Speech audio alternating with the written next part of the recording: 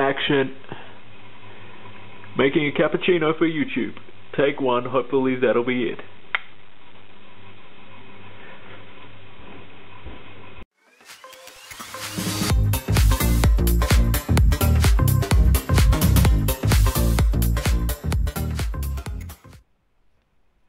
So, how's it going, guys? Welcome back to a brand new video. I'm going to try something different today.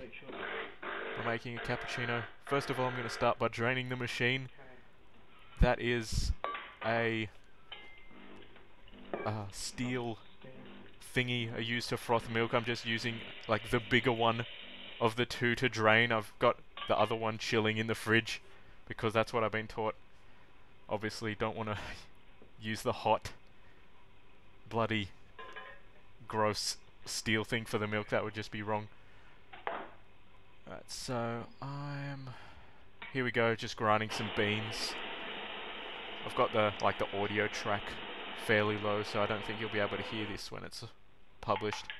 Just give it a quick tap to redistribute because the little grinder likes to like it spits it out all down like the top end, and yeah, just tap it down. Showing off for the camera a bit there. Make sure it's nice and firm, obviously, but too firm and you'll bugger the machine, so don't do that. And then press it in firmly. And I'm just trying to find a mug to use. I use my bicycle mug because it's right there.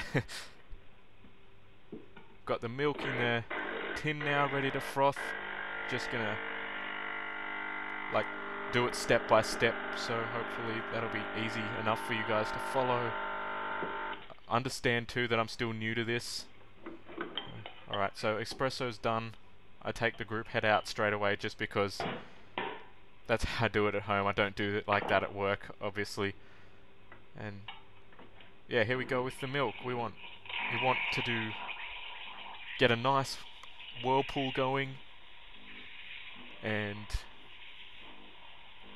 make minimal sort of screeching noises, because no one wants, it's not good for the milk, and you know, it's not good for the service as well. No one wants to hear screeching milk. And yeah, I'm going by touch this time, so you want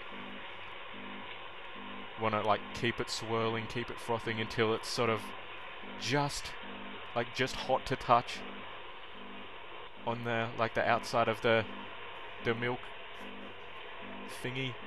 I don't know the proper name for it. I'll have to look it up. But yeah, so milk's done now. Just gonna tap it down a bit to get rid of any excess air bubbles and mug's